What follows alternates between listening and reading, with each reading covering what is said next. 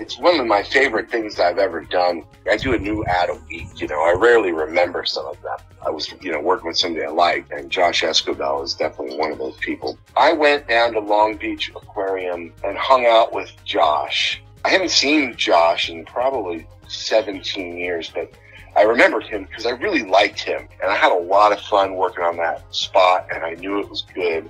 I believe the lead actor has been in a bunch of shit. I think he played John Turturro's cousin in Brother, Where Art Thou? Yep, that's the guy from Brother, Where Art Thou? Troubles, hearts and bubbles, on the run. The chickens were hilarious. I still remember this. Oh my god. I did all the sound design. They typically, like, editors do the sound design, and then sound designers rip it off, you know, we get paid to do the work and everything. That's a great fucking spot. Josh was a client of mine, and they just bring us business, you know, it doesn't really matter what it is. He just hit me up, said, I had this spot, let's do it, and I was available. Usually we don't say no, because we just want to be working. In 2002, we were still getting 3/4-inch videotape.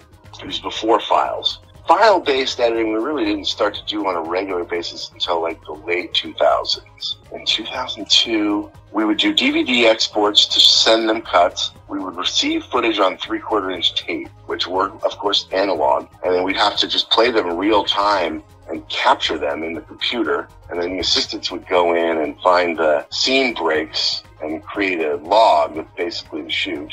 And then I would edit non-linear, digital. Josh and I would sit for 5 to 10 days, and it was really just he and I. I remember the chicken scene. These were sort of wild chickens, you know, they had them running around. There was one chicken who like really performed, and he did this look at camera, and Josh stopped me and he's like, that's the look we want. It's kind of like the look where you catch yourself smelling your own fart. That's what he said. And I was like, that's hilarious. And they, of course, took that moment, and that's where you see the frozen chickens. They actually put that in post. You know, special effects were really taking off at that time.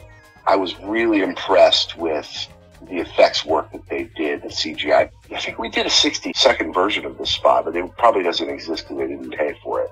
I didn't know when I edited the spot that was going to be a part of it. So when Josh told me we were doing that, I was like, oh man, that sucks. I don't want to do that. It's going to ruin the picture. Because I just wanted to see the imagery. Didn't want to be following some bouncing dragon on a tile. But then we built the tiles roughly and then animated a rough ball. And then he did, you know, he put the final touches on it and finished. And I thought it, you know, it was a good call. It actually turned out good. Back then they had to do like game captures. Capture it to your specs. You'd ask them for specific things. Or they would just send you selects of what they wanted to promote. As then, as is now, they would always be kind of guarded about what they wanted to release and what they were able to give up, you know. I remember, you know, a lot more about that particular spot than I would about others. Because, like I said, I thought it turned out really well. I really enjoyed working with Josh, and it was unique. Like, I hadn't done anything else quite like that.